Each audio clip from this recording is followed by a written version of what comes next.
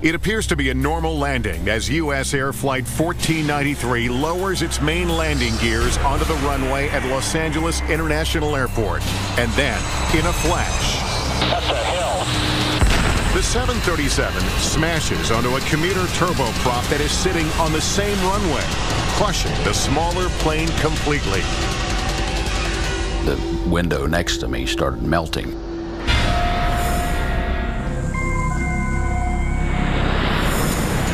In the early evening of February 1st, 1991, SkyWest Flight 5569, a turboprop carrying 10 passengers and 2 crew members, taxis toward an intersection of runway 24 left. Intersection departures, with particularly for a turboprop, was a means to make their flight more effective, and they could get off the ground faster. At 6:04 p.m., an air traffic controller clears SkyWest onto the runway, but advises the plane to hold its position.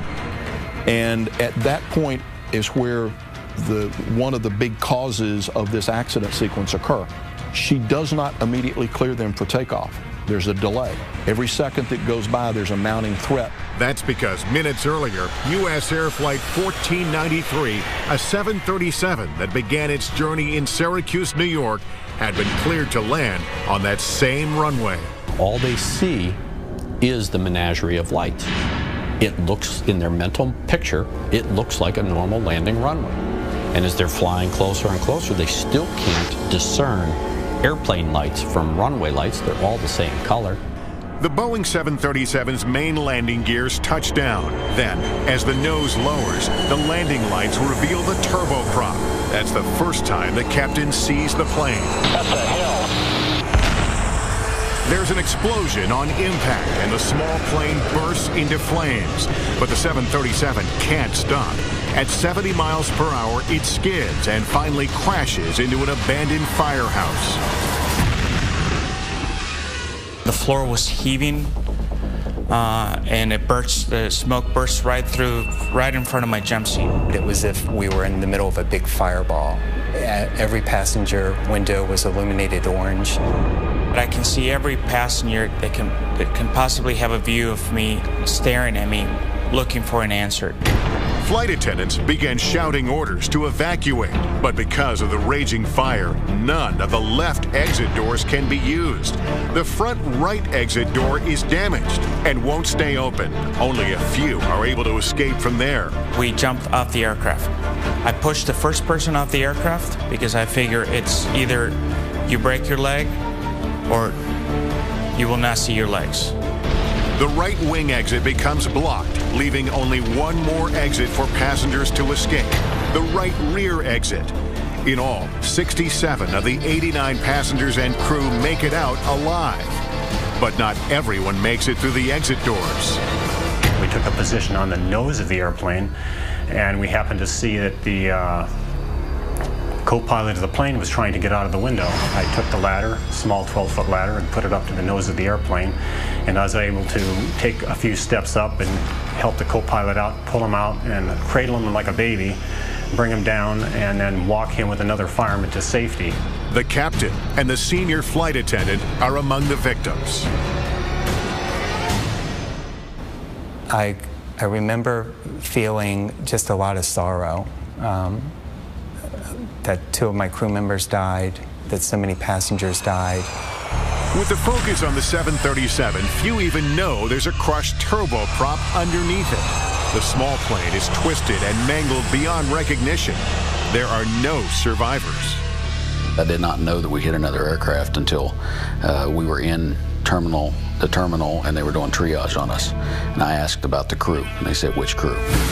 Investigators immediately began the grim task of finding out what went wrong. John Cox, who is now an MSNBC aviation analyst, was an investigator for the Airline Pilots Association at the time. As an aircraft accident investigator, it's one of the tougher ones that I have worked because there were still, some of the bodies were still in there. These things are always catastrophic to work, but it is absolutely vital that a group of people do this job so that we understand what happened and don't have a reoccurrence. While poor visibility from the tower to the runway and glare shining into the tower are part of the problem, investigators focus on air traffic control. Air traffic controllers, as a matter of routine, multitask. 929, take Victor, right turn 31 right and hold short of Whiskey. They're issuing landing clearances, takeoff clearances, so the multitasking on that evening would not have been unusual. It is very unusual for a controller not to remember that they have an airplane in position on a runway. But according to the NTSB, that is exactly what happened. It turns out that the local controller simply forgot that SkyWest was sitting on the runway intersection. There were some things that were going on that did get her distracted. 1493 checked in. She looked. The runway end was clear, and it was just a human error. I wouldn't expect that anyone on the SkyWest to have ever understood what happened. It was instantaneous.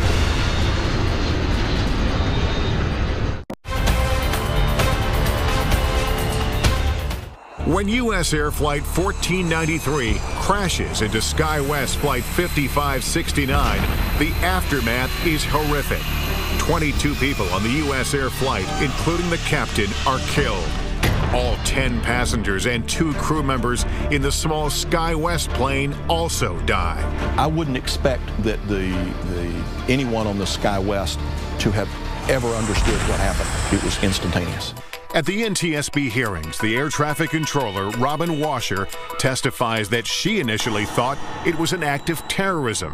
U.S. Air 1493 came over the threshold normally. When the aircraft blew up, I assumed that the aircraft had a bomb on board, then it blew up. Then Washer remembers another plane was on the runway. I went to the ground control and I said, see if you're in contact with SkyWest 569. I went to the supervisor and I told her, I said, this is what I believe U.S. Air hit. She has a responsibility to ensure its safety from other traffic. That didn't happen. The sound was almost overwhelming. David Kelly, the surviving first officer, testifies that he and the captain were never made aware of another plane on the runway. As far as we could tell, there was nothing down the runway anywhere. That airplane all of a sudden showed up out of nowhere. The cabin lights went out, the emergency lights came on. For Flight Attendant Bill Ibarra, who was critically injured, the hearing is an emotional experience. I was filled with gratitude when passengers who survived came over and thanked me for my actions. As a consequence of the collision, intersection departures at night are no longer permitted. And while on the runway, pilots are encouraged, though not required, to remind air traffic control that they are waiting for instructions. These types of procedures were completely capable of being done before the accident. This was a totally preventable accident. Across the country, and nearly 2 decades later, another crash caused by human error. Continental Connection Flight 3407 nears the Buffalo Airport for landing. The turboprop suddenly pitches up, stalls, and goes into a series of terrifying rolls. The pilot fights to gain control, but the plane plummets 1,600 feet into a house. This aircraft was 5 miles out, and all of a sudden we have no response to that aircraft.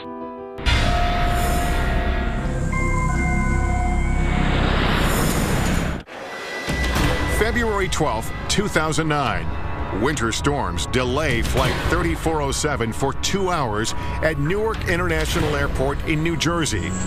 Once it departs, the flight takes only an hour to Buffalo. But 3 miles from the runway, the captain runs into problems. The speed was a little higher than he anticipated, and he made an adjustment. And what he did was he reduced the power, and they also extended the landing gear, which adds a lot of drag, and the speed decreased fairly rapidly to the point that a warning device in the airplane activated. The warning system seems to take the captain by surprise, but it should be a fairly simple correction to get the plane's speed back up. Instead of letting the airplane's nose drop to build up that airspeed, he gave it full power and lifted the nose up. He should have done the exact opposite thing. Planes generally fly at a slight nose-up angle. This makes air move faster over the top of the wing than the bottom. This creates the important difference in pressure needed for lift, which allows planes to fly. But with too much pitch, the air pushes against the wing, not flowing across it, causing the plane to stall. And when it stalled, the airplane became unstable. It rolled off to one side, then another. He continued to have the nose up. The plane's stall protection system tries to take over by lowering the nose to gain airspeed. But the captain repeatedly pulls the nose back up, essentially putting the plane back into a stall. After 3 stalls, recovery is impossible. The plane crashes in the town of Clarence Center, 5 miles northeast of the Buffalo airport. Everyone on board is killed, as well as 1 man on the ground. One of the victims is the daughter of former Continental pilot Mike Loftus. Mallow was going up to a reunion game. Basically, it was a alumni game at Buffalo State College for the women's program. I think I turned the TV on that night to watch it for a brief moment, and that was when I had all those flames, and I turned the TV off. One question investigators have is why the captain responded incorrectly when the plane stalled. According to the NTSB, part of the problem may have been the pilot's basic skills. The report states Captain Marvin Renslow never revealed to Colgan, the regional carrier for Flight 3407, that he had failed several certification exams. He apparently wasn't completely honest in reporting those. But while he was at Colgan, he had also not passed some of the tests and the check rides that he had had. Captain Renslow eventually passes all the required tests. Colgan points out that their crew training meets or exceeds requirements of the FAA. But former Inspector General of the Department of Transportation, Mary Schiavo, points to what she sees as a problem with the regional airlines in general: cost-cutting. Their whole business model, is to fly inexpensive aircraft and save a lot of money because they have a fixed price contract. So if they can fly cheap planes cheaply, they make money under their contract. If they have more expensive pilots and more expensive planes, they don't. The Regional Airlines Association disputes that and told NBC News their focus is on safety, professionalism, and reliability of service. Still, there are differences within the industry on how much flying time is required to pilot a commercial airplane. You can be done with those ratings in as little as 350 hours of experience. And what happens is when people get out of flight school and they have their required government ratings, they then move on to the regionals because that's who hires them. While major airlines usually pay better, they also demand that new hires have 1,500 flight hours or more. Further blame could lie with how Colgan trained its pilots on the Q400 stall protection system.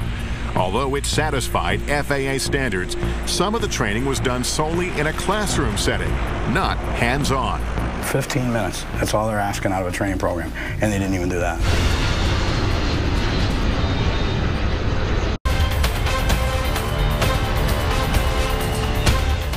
When Continental Connection Flight 3407, operated by Colgan Air, crashes into a Buffalo suburb on a wintry February night in 2009, there are no survivors. The tragedy raises many questions. The airspeed decreased, and after further pitch and roll excursions, the airplane pitched down and entered a steep descent from which it did not recover.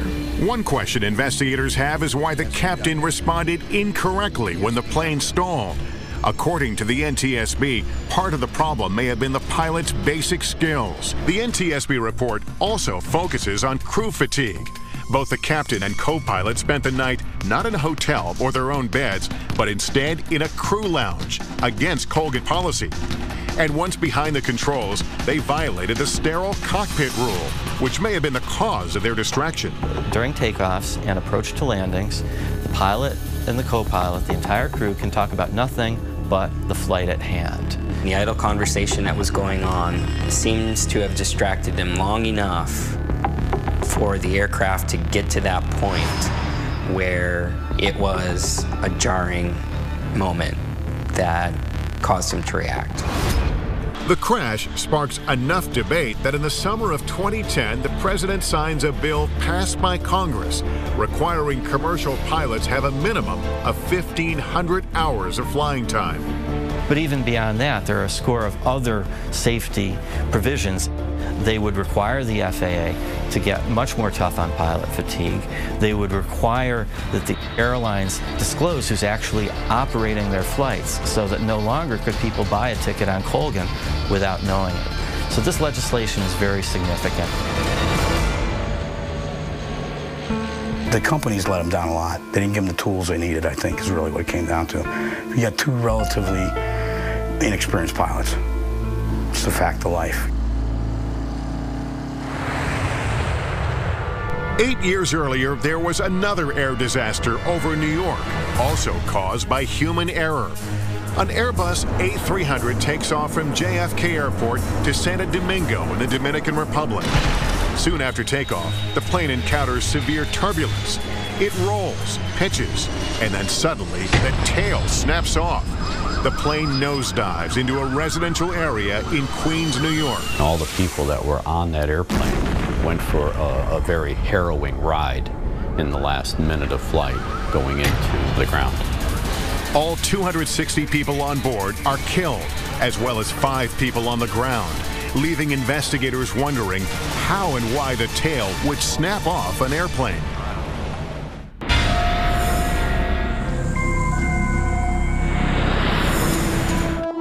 November 12, 2001. It is a bright, sunny fall morning as American Airlines Flight 587 climbs into the sky. In the cockpit are 2 experienced pilots, co-pilot Stan Mullen and Captain Ed States. He loved to get in the airplane. He loved to be in charge. He respected everybody's job, everybody's role. The co-pilot is flying the plane that is about 5 miles behind a 747 on its way to Japan. On Air 587 Heavy, 1,300 feet, we're climbing to 5,000. Since the Airbus is climbing faster than the plane in front of it, Flight 587 quickly flies into the 747's wake, causing the American Airlines plane to experience turbulence. This in itself is not uncommon. Airplane wakes are very similar to the wakes made by boats or ships. It's a displacement as the vehicle passes through this fluid, in one case water, in one case air. This FAA simulation illustrates a different jet flying into wake turbulence. The wingtips from the lead plane create what is known as a wake vortex. You can think of it as a very large cone coming back off the tip of the leading airplane. And if the trailing airplane intercepts that cone, you'll feel choppiness. Typically, the encounters are very brief, but you can hit them multiple times. And that is exactly what happens with Flight 587.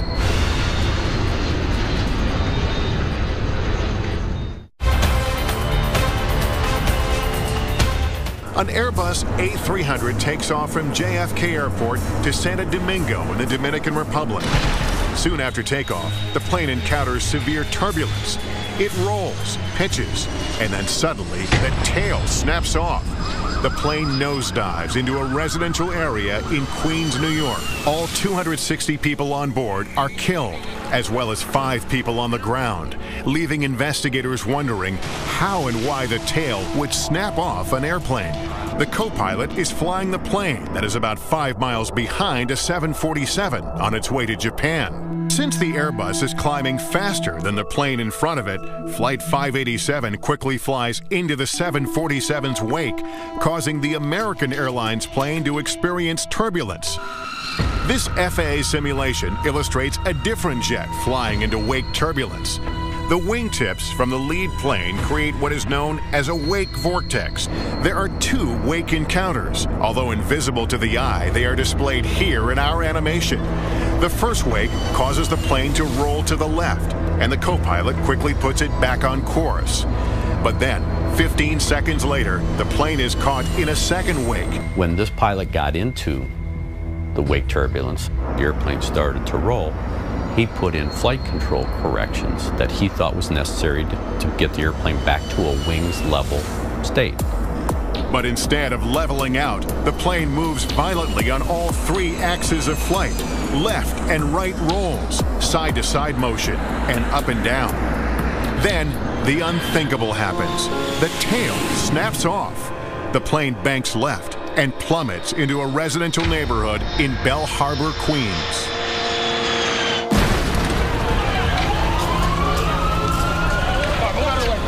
Just 2 minutes and 24 seconds after a routine takeoff, everyone on Flight 587 is gone. Go ahead. Yeah, just to let you know, we saw a huge, tremendous amount of black smoke south of Long Island. Captain Ed State's wife, Mary, is home when she finds out about a crash in Long Island and contacts American Airlines. I got one of the chief pilots in New York. And it wasn't, I guess, it wasn't the ideal way of telling me, but I said, was Ed the pilot? And they said yes. A devastating loss of life, a horrible scene in a residential neighborhood. It looks like a war zone. If you've seen anything on television, it's just terrible. Just 2 months after 9/11, people are wondering, could this be another terrorist attack? Everyone should remain calm. We talked to the White House several times. There's air cover. In this anxious climate, the NTSB works to find the reason the tail of the plane broke off. The scars from 9/11 are still very raw. The industry was recovering, traffic was down, people were apprehensive. It was a period of time that, after 40 years of being in the industry, I've never seen before or since. I see the plane. The engine fall down. 2 months after the attack, another plane is down. And at first, an act of terrorism is feared. We've preliminarily put the city on high alert, so we've closed certain things down just to make sure that we find out what this is all about. Former Inspector General of the Department of Transportation, Mary Schiavo, followed the investigation. That was everybody's first thought, but there were a number of clues, and they came out really quickly that it wasn't, because you had the cockpit voice recording, and then when they found part of the plane was detached from the plane itself, I mean, you knew right away, because pieces of the plane just are not ever supposed to fall off. Once terrorism is eliminated as the cause, investigators focus on why the tail broke off. It takes more than 2 years before the NTSB findings are released. According to the report, the cause of the crash is the separation of the tail or vertical stabilizer due to the first officer's excessive use of the rudder pedal. The entire vertical fin, which is the vertical stabilizer as well as the rudder, separated from the fuselage, and the airplane at that time became no longer controllable. Normally, pilots only use controls called ailerons and flight spoilers to roll the airplane to wings level. These are panels located on the wing. The co-pilot does this, but he also uses the rudder. This is the panel attached to the vertical stabilizer, or the tail. It moves the plane from side to side. The rudder is operated by moving 2 foot pedals on the floor of the flight deck, forward or back. It was his reaction and the overuse of the rudder during this encounter that generated forces that were large enough to actually snap the fin, the vertical fin, off. MSNBC aviation analyst John Cox is satisfied with the findings, but the report is controversial.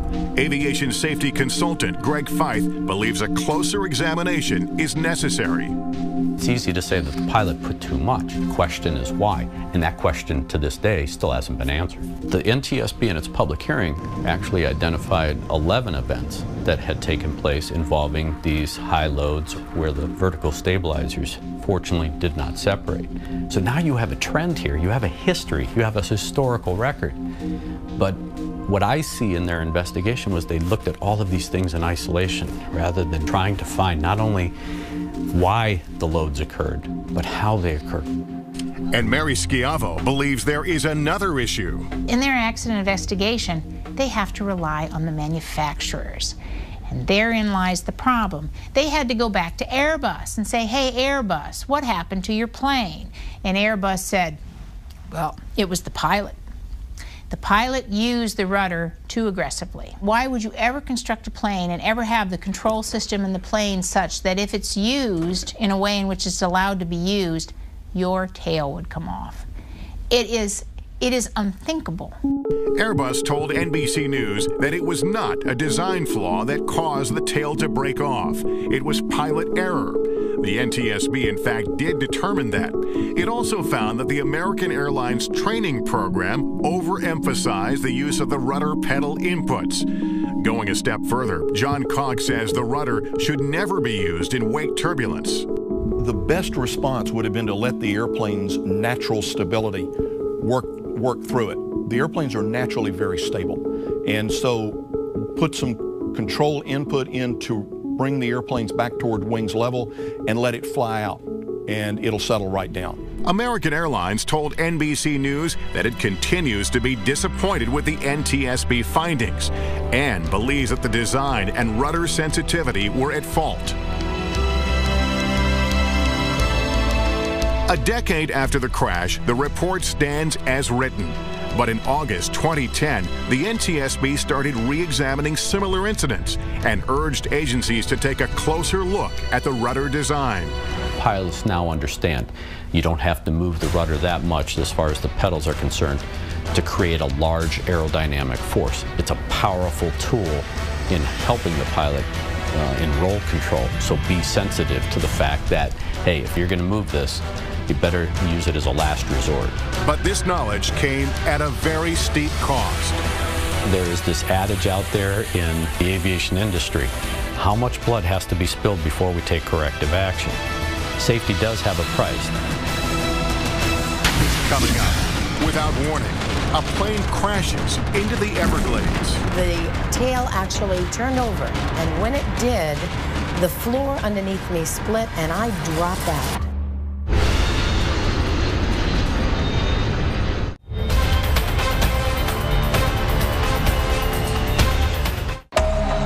A jet is flying over the Florida Everglades while the crew is trying to fix a problem with the nose gear. It shouldn't be a crisis situation, but it quickly becomes one.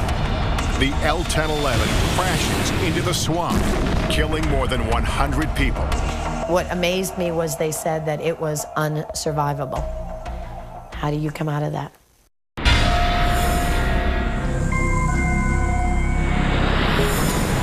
December 29, 1972.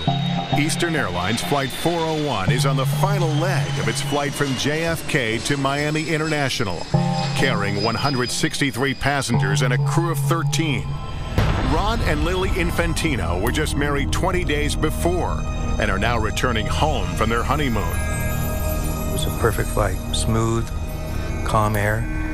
It was just a very dark night. The L-1011 is just 5 miles from the runway when the pilot extends the landing gears. Green lights indicate the main landing gears are down, but the nose gear indicator remains dark. The nose gear showed that it wasn't either down or up. It didn't say what position it was actually in. So they broke the approach and advised air traffic control that they needed some time to sort through a technical problem. Unaware of what's going on in the cockpit, Flight Attendant Beverly Raposa feels the plane turn away from the airport. I wasn't concerned because, I mean, things like that happened, and if there was a problem, we had a phone by each of the flight attendant seats. If there was a major problem, the pilot would have called us. To troubleshoot the problem, the L-1011 climbs to 2,000 feet and heads west towards the Everglades. The captain then puts the plane on autopilot. Everybody wants to find the solution. That's just nature. We're human. We want to accomplish the mission.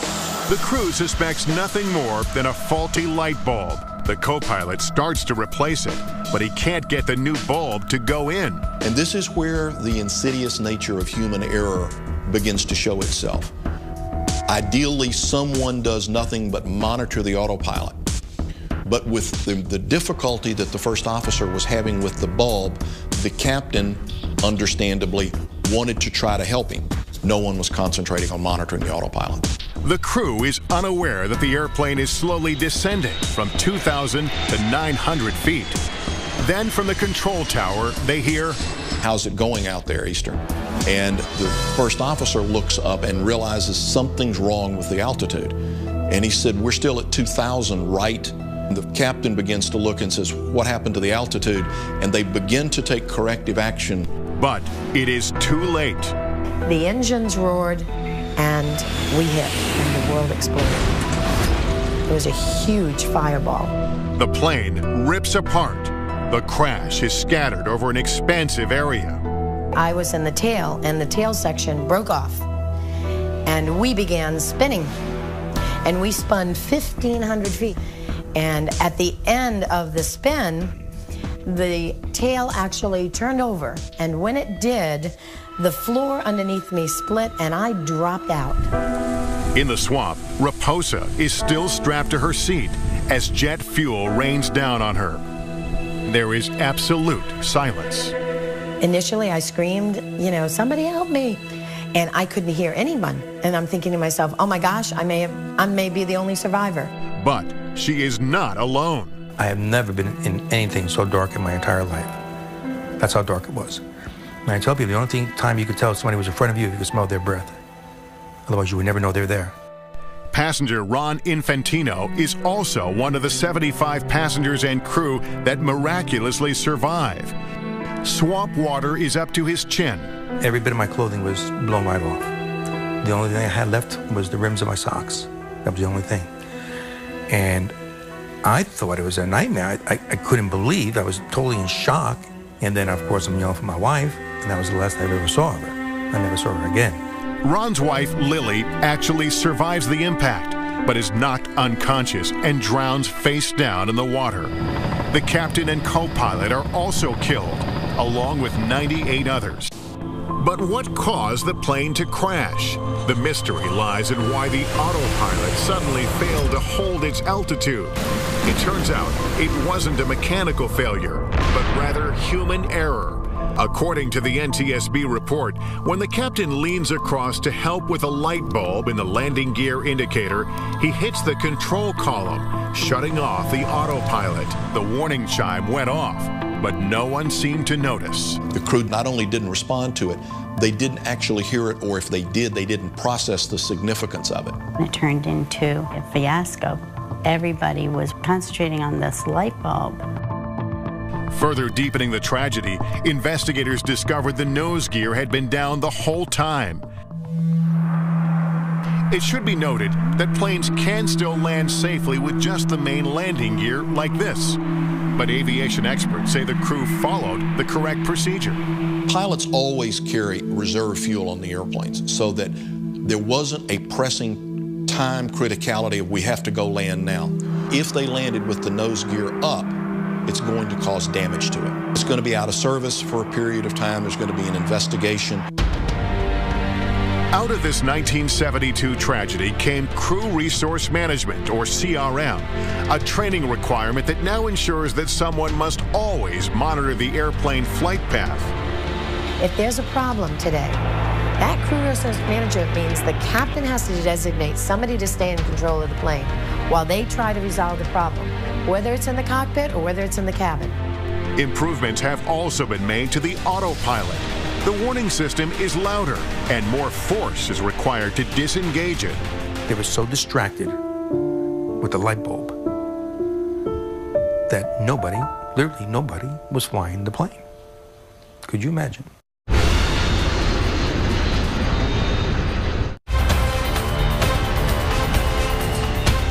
A Boeing 707 is just a few miles from its destination when all four of the plane's engines fail. Avianca 052, radar contact lost. The jet silently falls through the clouds, slamming into a wooded hill on Long Island, New York, killing 73 people on board. There are no mechanical failures, no structural problems of any kind. It turns out the plane simply runs out of fuel. But how can such a fatal blunder happen? January 25th, 1990, when Avianca Flight 52 leaves Medellin, Colombia, just after 3 p.m., the tanks have more than enough fuel for the 2,100-mile trip to New York. They had approximately 81,000 pounds of jet fuel on the airplane when they departed. They had done the calculations for the flight plan, the amount of fuel they would burn going to New York, a reserve, some holding fuel, and then also enough fuel to go to Boston and land. With more than enough fuel, that shouldn't be a problem, but it soon becomes one. In New York, the weather was bad, so as they came up the East Coast, they began to be issued holding instructions, and they held for 3 different times. The delays total 77 minutes. Around 8:20 p.m., they have only a little more than 14,000 pounds of fuel left, enough for another hour or so in the air. During those holding patterns, that's when the flight engineer should have made sure that the fuel levels were fine. And Avianca 052 Heavy, I'm going to bring you about 15 miles northeast and then turn you back home for the approach. Is that fine with you and your fuel? I guess so. Thank you very much. They inquired with air traffic controllers about how much longer it was going to be. They were complaining about their fuel levels. Air traffic control asked where their alternate was, which was filed for Boston. But the first officer, who was the pilot handling the radios, told them that they could no longer make Boston. And that very significant statement was lost on air traffic control. At 9:22 p.m., Avianca Flight 52 is finally cleared to land. But with an extremely low cloud ceiling above JFK and strong wind shear, the pilot misses the attempt. The plane is again diverted from the airport. Nowhere did the first officer ever use the word emergency. If that word had been used, they would have given them immediate priority to try to get them on the ground. Avianca 52, climb maintain 3,000. Negative, sir. We just running out of fuel. We're good. Okay, 3,000, that'll be good. Okay. At 9:34 p.m., Flight 52 runs out of fuel. The engines flame out. Passenger Nestor Zarate remembers that horrible silence. The lack of that noise it's a horrendous impression because you have the wind against the fuselage. So at that moment, there was pandemonium. The crew calmly tells air traffic control that the engines have failed. They are quickly routed back to JFK, but it is too late. When the Boeing 707 crashes into a hillside in Oyster Bay, the cockpit breaks off, killing the pilots and flight engineer. They are only 16 miles from the airport. Come on, somebody get the back here. Miraculously, 85 of 158 people on board survive impact. They are pinned beneath the wreckage, but there is no fire. Clearly, if the plane had been filled with fuel, they would have been all incinerated. The NTSB report says the cause of the crash is human error, that simply the flight crew did not effectively manage their fuel or convey how low the fuel levels were. When we talked to the controllers today at the TRACON, none of them were aware of the priority concern and the fuel concern. The crash of Avianca Flight 52 shows that despite dramatic advances in aviation technology, clear communication from the cockpit to air traffic control is key to a safe flight. I think that our crew should have been more aggressive and more transparent in expressing the need to have a preferential treatment that night. Astonishingly, many of these crashes, as we've seen, were survivable. But recovery can be a lifelong process. You'll be all right. Everybody was demolished physically and psychologically by the crash. So surviving a crash is a miraculous event, and one has to be grateful that God or destiny or is giving you a second chance, but there's a price to that.